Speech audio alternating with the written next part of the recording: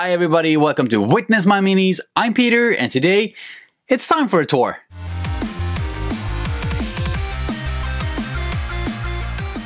So it's been 3 years, going on 4 since I started painting miniatures. Today I thought we would take a look at some of the equipment that I have gathered up in that time span, as well as a small tour of my very small hobby space.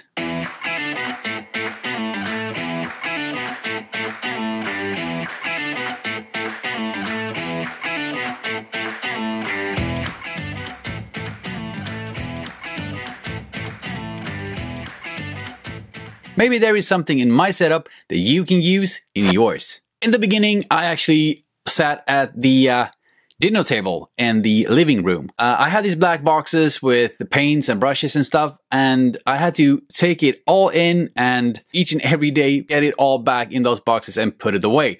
Because you see, at the time, my kid was about 2 years old, and leaving things out in the open, let's just say, wasn't an option. Luckily, the hype of painting in the beginning is so freaking big that setting up the station each and every time and putting it away each and every day wasn't a big hurdle, really. I did what I had to do to put paint on brush and brush to mini. But slowly, the number of black boxes with stuff in them started to increase. I had to realize the words of the wise guru himself: with great power comes great squidma. Give yourself hobby space that you always have available for yourself. Get yourself a paint station. That said, not everybody is Scott or Emil, and we don't have these huge spaces. And most of us are just normal plebs that have to find space in our own homes. So in my house, we have a room fittingly called the extra room. So we had recently decided to put in the closets here so that we had kind of a walk-in closet thing. It's also a place where we store things that we don't have any particular space for. So yeah, you get the point. There's often things to the brink in here.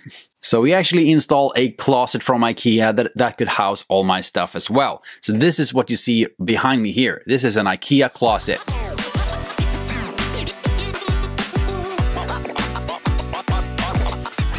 But of course, it didn't take me long to accumulate more stuff and getting more and more deep into the hobby, and getting more stuff meant more storage needed. So as well as the IKEA cabinet, we have 2 IKEA shelves, and I have a painting desk here from IKEA, and underneath this I have drawers as well. So let's start with everything within reach, things that I will be reaching for most often whilst in the midst of painting. First of all, as you see here, we have the Citadel paint rack.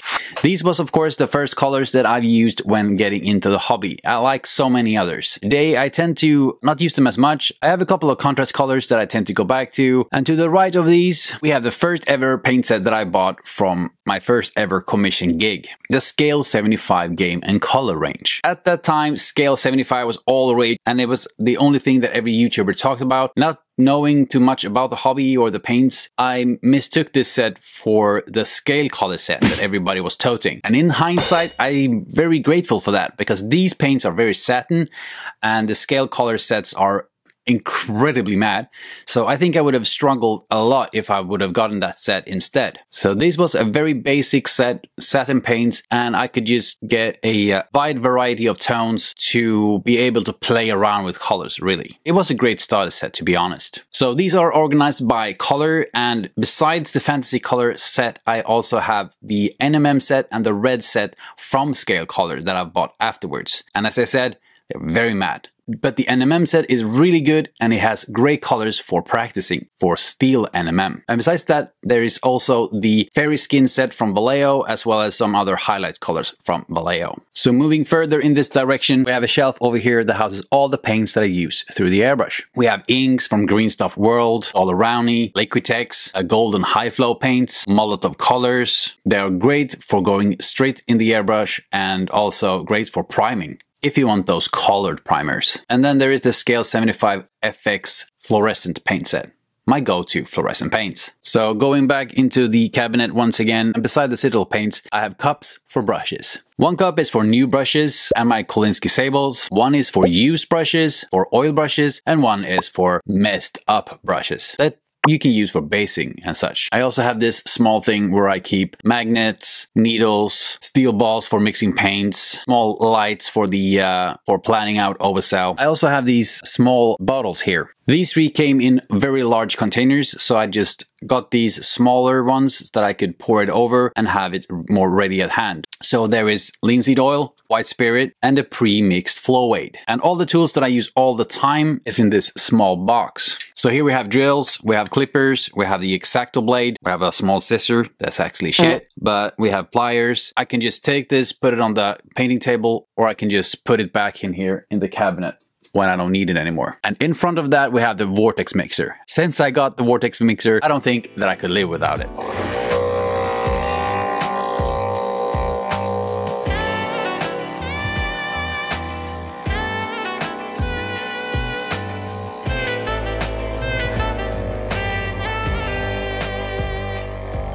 If we then pull this drawer out, we have all my Chimera paints. There is something so great in seeing them all lined up like this. I got the original set in the middle, I got the expansion set to the right, and all the signature sets to the sides. There is so many great colors on this shelf.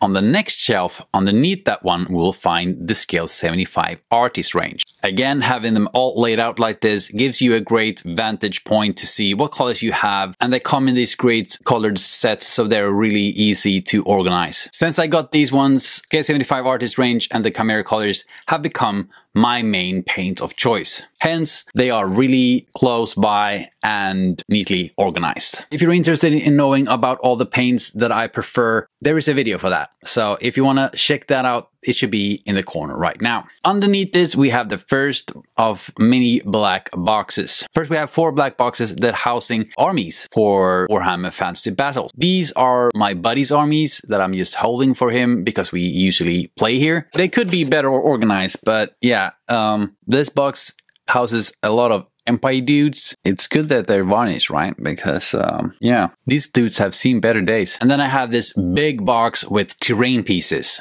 for setting up the gaming table. Next to that, we have the compressor. Like so many others, I have the A186 with a tank. And on top of that, I have 2 airbrushes. The Harder and Steenbeck Infinity CR Plus and the Sparmax 3 with the 0.3 needle. The laser was my first ever airbrush and has been my workhorse ever since the start.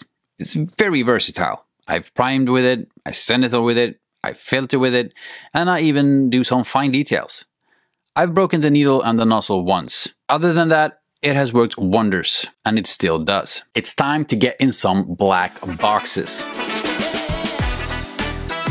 First, we have this box with pigments. And as you see here, I have all my pigments in here. I have the binder in here, as well as a palette. This makes it very easy for me to use this box when I place pigments, so the pigments don't go everywhere in the room. I can just take the mini in question, I can hold it over the box, and I can place my pigments right in here, so I don't have to clean up the paint station after each time.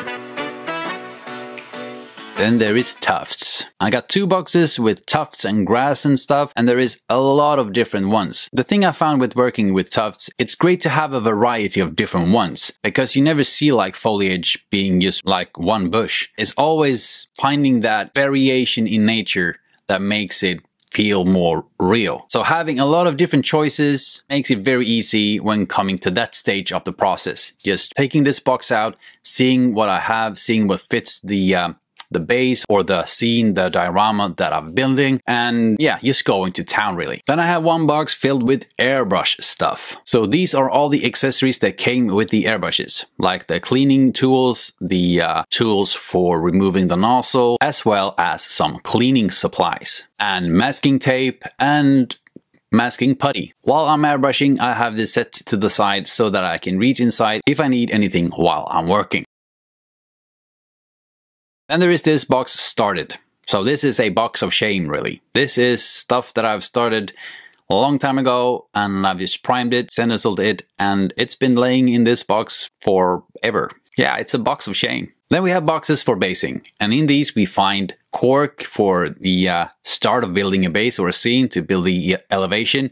And then we have different kinds of gravel, we have sand, we have of course coconut fiber. Again, like with the pigment, I usually keep a spoon in here so that I can place the sand or the gravel right inside the box, having the sand go in here instead of going everywhere around the painting station.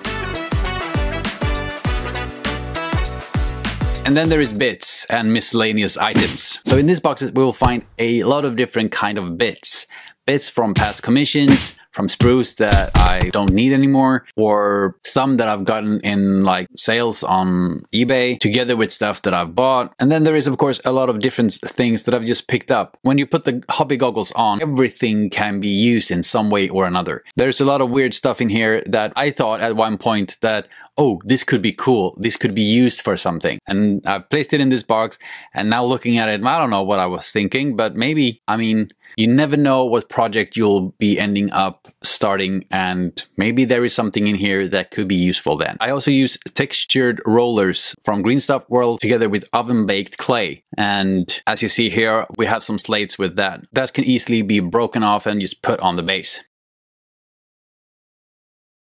Then we have a box for trays and bases. Trays, of course, meaning movement trays, and bases for all the kinds of different games. Going back to this side over here, the top shelf houses my books. I have a small collection of army books as well as the main core book for Warhammer Fantasy Battle. And besides that, there is some books for painting. Of course, the famous Color and Light from James Gurney and the amazing book Figopedia. And on the next shelf we have a sonic cleaner for those deep cleanses of the airbrush. If you take care of your airbrush, you won't need this too much, but it's great to have the option. And on the next shelf we have those bigger cans that I mentioned before, of oils, spirits and Flow-Aid, as well as some paint remover and airbrush cleaning stuff. And besides these, I have all my metal paints on this shelf. And then there is this shelf over here. This is filled with tools that I don't use that often, like for sculpting. This is also where I keep my primers and my mediums and my varnishes. Also, this big compartment here have a great space for the palette sheets for my palette. And mentioning palettes, after upgrading from the DIY palette, I bought the Redgrass game first edition small one. It was great not having to cut the baking paper yourself, but having the actual sheets that you can just take out and go for it. When upgrading to this hobby space, I actually got the big one. Version 2 Studio XL from Redgrass. And of course, there is stickers. We got Zambies, we got Might Be Monsters. Oh, we have Bluey. Wonder who put that there. And of course, Massive Voodoo. Go Roman.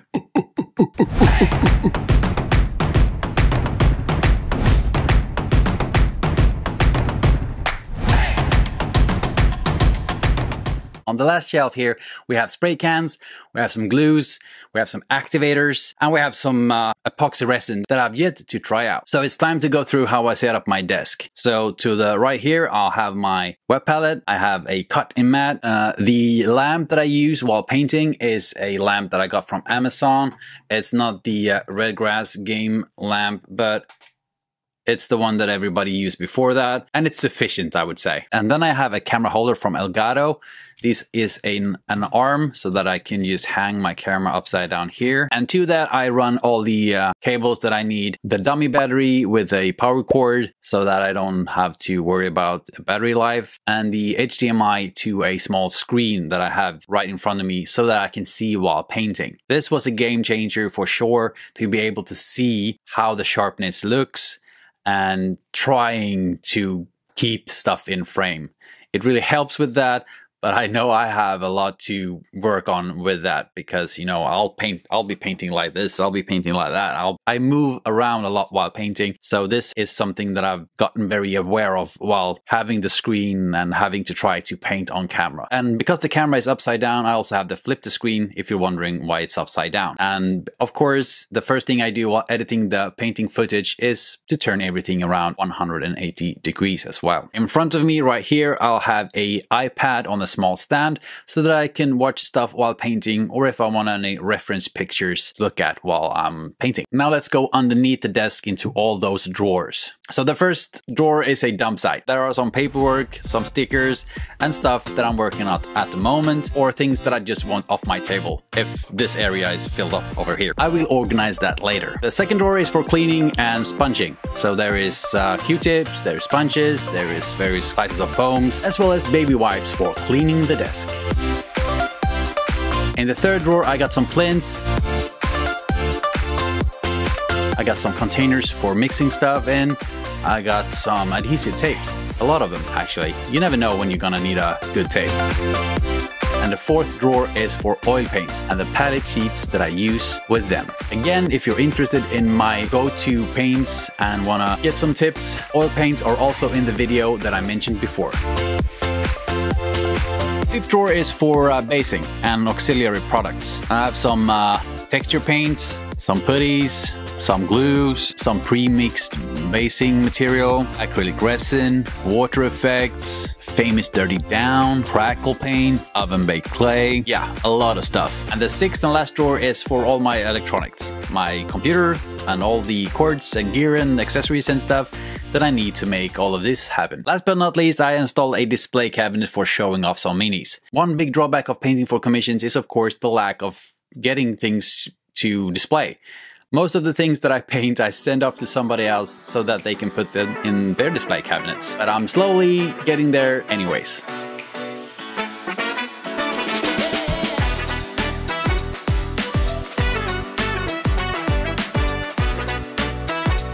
But the main thing here is, of course, the shelf with all these amazing gifts. Things sent to me by the community, and some of them for Butterfly for Hannah. Getting these amazing pieces made me take the plunge and know that I needed to get a display cabinet, because these things just need to be displayed. And last but not least, I have this big old cabinet with all my Warhammer Fantasy Battles armies still on square bases, ready to take to the battle and see what the dice gods have to say. I hope you liked the small insight on how I set up my hobby corner. This was lesson how to squeeze a lot of stuff into a very small and confined space. Hopefully you'll get some tips for your hobby space as well. If you have any questions, ask them down below or come and hang out on our Discord. The link is in the description. And as usual, I have to thank my patrons for sticking with me on my slow crawl into the miniature painting hobby abyss. Thank you guys. It means more than you think. So that's it for this time. Thanks for watching. Bye!